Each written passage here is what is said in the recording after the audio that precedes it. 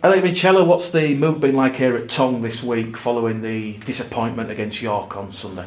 Yeah, like I said, a bit disappointing. We were in Monday to review the game and Tuesday as well, and yeah, we've kind of put that to bed a bit now. We can't really dwell on it, but obviously very disappointing. You know, just a bounce of the ball, I suppose. You know, we had a drop goal at the post and went out, and obviously they went up for the field and they hit one and it went in. So that's just rugby league, innit? Fair play to both teams. They were really good on the day. So, but yeah, we've got to move on and look forward now. We've got 5 games to go, and you know, we want to be in the 5. So we've got to do all we can and hopefully rely on some other results as well. But yeah, look, first and foremost, we've got to do what we can, and we'll be doing that. It was a fantastic advert for the Betfred Championship. 4,500 fans packed into Bootham Crescent, and the game going right down to the hooter. Yeah, it was a great game. It were really good, like we said in the build-up. York did really well on selling it, getting the people through the gates, and obviously Bradford took a fair few as well. So no, really good day, good sunny day. I want it for people to watch and enjoy the rugby, and it couldn't have gone any better, you know, for the spectator. Obviously for us, we'd like to win, but no, that's so be it. But yeah, great day and a great advert for Championship rugby, like you said, and it's just one of many games which has been like that all year in the Championship, and it shows how good the standard is.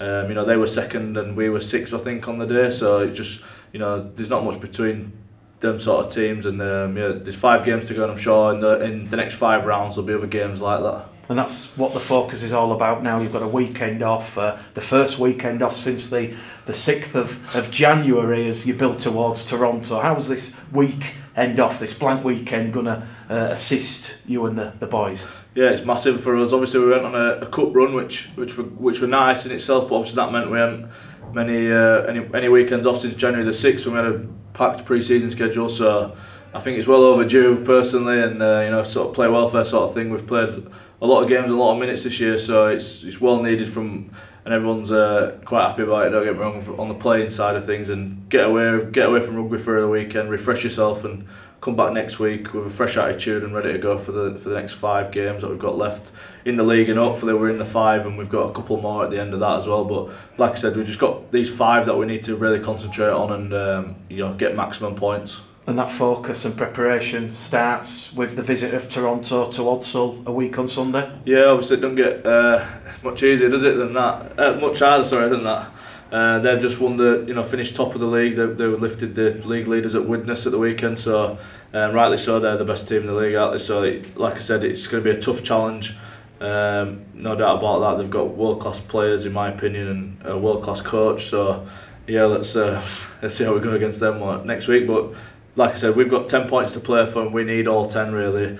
We can't really afford to slip up, and that means we'll have to rely on other teams, which we are going to as well. So yeah, it's going to be tough, but that's rugby league. How could happen? Is that something that John Keir and you as the playing group have talked about, starting with the visit of Toronto to Odsal, finishing the final 5 games of the season unbeaten? Yeah, it's something that we might have to do if we want to get in the 5, and if not, then we'll have to rely on other teams, and we don't really want to do that.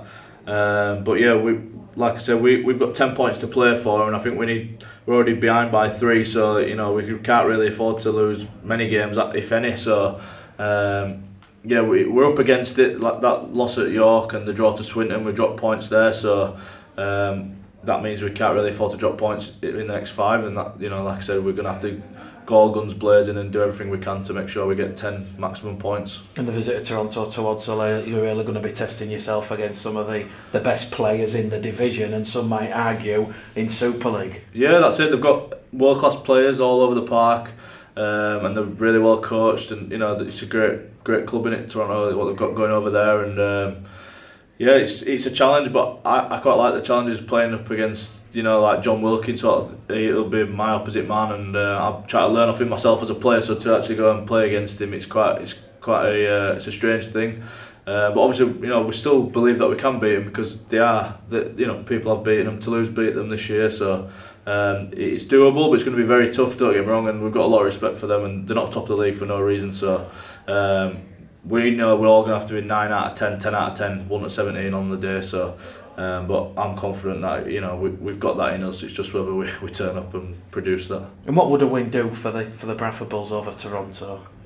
It just instills some belief, I think. There'll be 4 games left after that. It's almost similar to the game we played against Leeds, when probably everybody wrote us off and Leeds were the favourites in the cup and we turned up and beat them. But it's not just as easy as, oh, we beat Leeds, we can beat Toronto, because it's not. It don't work like that. You know, they're going to be fired up as well. They want to win and they don't want to slip up. They want to build some form building into the playoffs. So it's going to be tough, and yeah, it's a big challenge, but it's one of them challenges we're going to have to overcome if we want to be where we want to be.